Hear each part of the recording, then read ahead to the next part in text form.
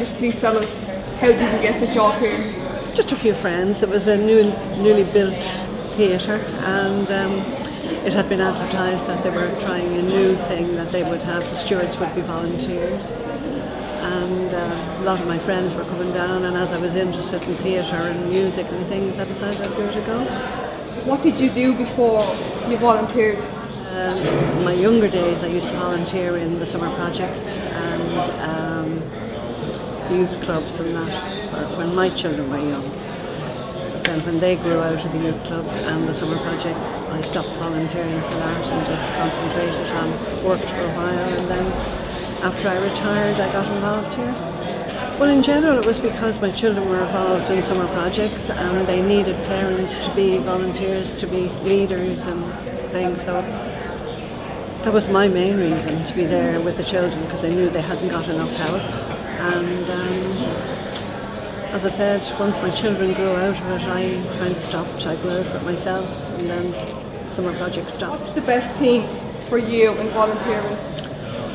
I think it's probably meeting new people and helping people. A lot of people come here, they need help and they like talking to you, and it's nice meeting new people.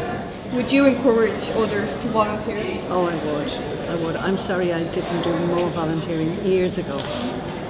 A bit late for me now. That's why this is handy, and I like it, and I still like meeting people here. Did you volunteer somewhere else before you volunteered here? No, not since the summer projects when my children were young. Do you love helping others? I do. So, could you please tell us how you got your job here? I was actually recommended when they were getting the corps together. My name was put forward by the chairman of the Glasnevin Northside Community Council. What made you volunteer?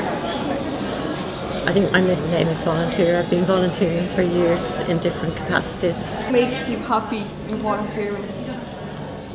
Well, I think it's the people you work with, the other volunteers. It's it's another set of friends for me. You know, to volunteer? Absolutely, yes. I think it's a great thing, because I think you get back more than you give. What made you volunteer? It didn't make me. Nothing made me. I just wanted to do it. You know, when the theatre was being built, and then this man.